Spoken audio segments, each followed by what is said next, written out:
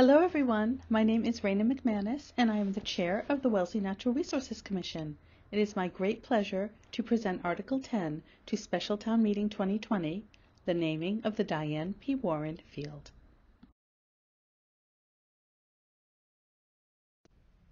I've requested to waive the reading of the article as it appears on the screen.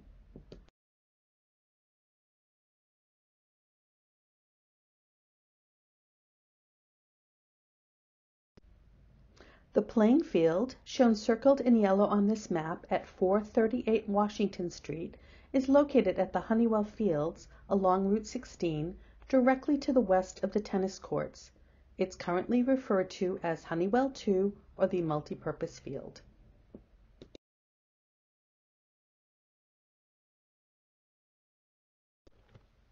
This multipurpose field is undergoing renovation and is near completion by the town, thanks to this town meeting and the efforts of many, including NRC Director Brandon Schmidt, Town Engineer David Hickey, resident and softball coach Jill Creevy, and her Student and Citizen-led Field of Dreams Committee, as well as the Community Preservation Committee.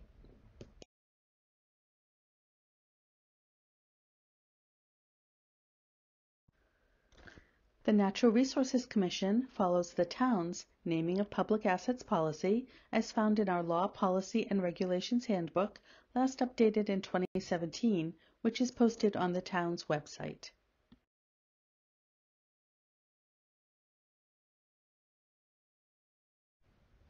Here are the major points of the naming policy so you can follow along. NRC commissioners deemed that the multipurpose field was a major physical asset of the town, and therefore it was appropriate that town meeting should vote. That's why we're here tonight.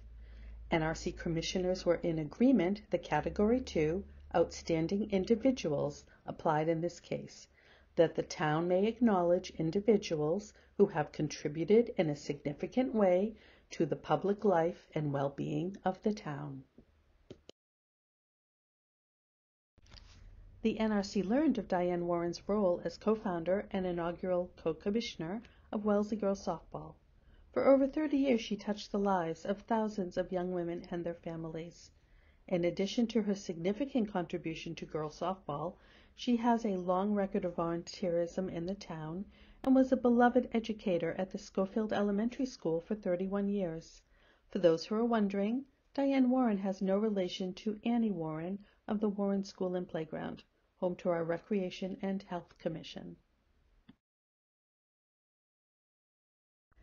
In March of 2019, the Plainfields Task Force, a committee comprised of representatives from the Select Board, Public Works, Recreation Commission, School Committee, and the NRC, as well as multiple sports leagues, took a unanimous vote in favor of the naming. After nearly 3 months of public conversation over several meetings, the NRC voted unanimously on June 20, 2019, to name the Hunnewell Field 2 multipurpose field as the Diane P. Warren Field, pending town meeting approval. A widely distributed press release was also issued detailing our decision. And at our NRC meeting of February 27, 2020, a public hearing was held and favorable comments were received. We are now here before you asking for favorable action on Article 10.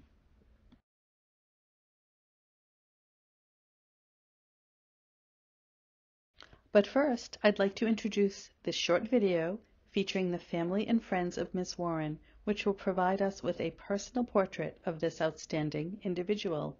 We hope you enjoy it, and after, we look forward to your favorable vote. Thank you.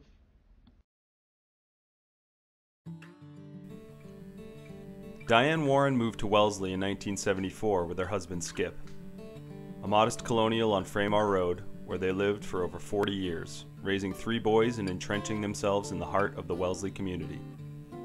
Diane worked at Schofield School for 31 years, and in 1990 co-founded Wellesley Girls Softball with Jackie Eby. In 2016, Skip passed away due to complications from Alzheimer's disease. Diane, by his side every step of the way, succumbed to metastatic breast cancer less than a year later. But her legend lives on. I'm Jackie Eby, and Diane and I started the Wellesley Girls Softball League. We'd known each other for many years before, but decided there was a need for girls to have the opportunity to continue beyond T-ball. And since Diane had no daughters and my daughter wasn't interested in baseball, we thought it would be the perfect, credible people to do that. I know Diane from working at Schofield School. We worked together for 21 years. She was just a driving force at school. She had her hand in pretty much everything. She couldn't hold herself back. She was the glue, okay?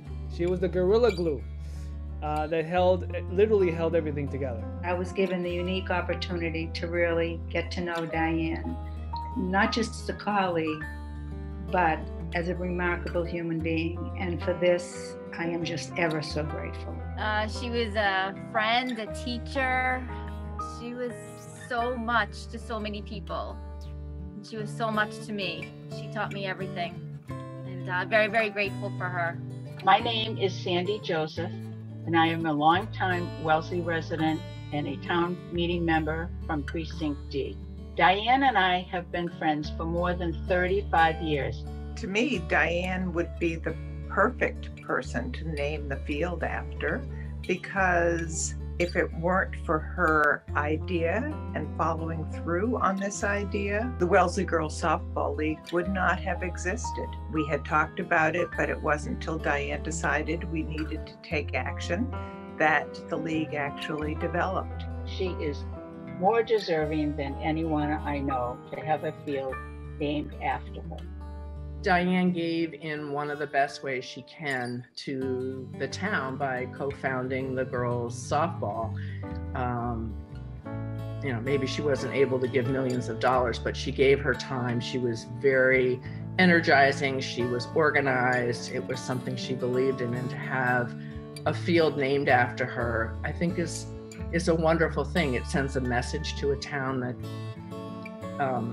you can contribute in a variety of ways. And I think it sends a great message to females, to little girls, about the things that you can do in life. So I think it would be a wonderful tribute to a beautiful person.